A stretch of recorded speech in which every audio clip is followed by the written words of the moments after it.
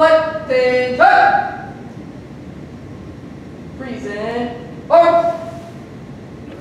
I pledge allegiance To the flag of the United States of America and to the republic for which it stands, one nation, under God, indivisible, with liberty and justice for all. Order! Up!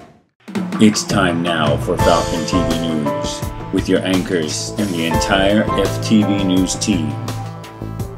Good morning, Oakcrest, and welcome to Falcon TV. Where your source of news from around the world, Mays Landing, and even Oakcrest. I'm Kafela. I'm Matthew. And welcome to Falcon TV News. Today is February 13th. It's a Monday. The creative writing class are collecting submissions for the 2016-2017 issue of Styles, Oakcrest's art literature magazine. Students may submit poetry, prose, short stories, essays, artwork, photographs, comics, and anything else they can create. There is no minimum or maximum length of the writing submission. Students may submit as many items as they want. Teachers are welcome to submit on the behalf of their students. Attention all Math Club members, the Pi Day meetings today after school at room 325. You must be at the meeting if you want to participate in Pi Day. Good morning and happy Black History Month. Today's quote of the day: we all have dreams, but in order to make dreams come into reality, it takes an awful lot of determination, dedication, self-discipline, and effort. And that's from gold medalist Jesse Owens.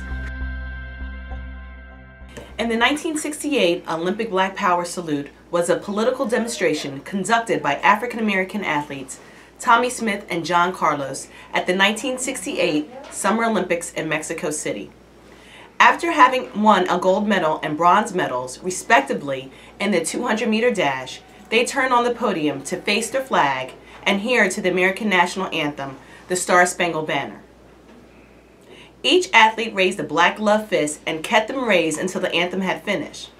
In addition, Smith, Carlos, and Australian silver medalist Peter Norman all wore human rights badges on their jackets. In his autobiography, Silent Gesture, Smith stated that the gesture was just not a Black Power movement, but a salute to human rights. The event is regarded as the most overtly political statements in the history of modern Olympic Games. If you plan on playing baseball this spring, you must attend the sign-up meeting in room 102 with Mr. Olson this Wednesday. Spirit Week all week. Today is Match Monday and tomorrow's Valentine's Day apparel. And remember, pep rally on Thursday and no school Monday or Friday. We just made your day. That's all for today, guys. I'm Kafela. I'm Matthew, and for everyone else in the Falcon TV crew, have a great day.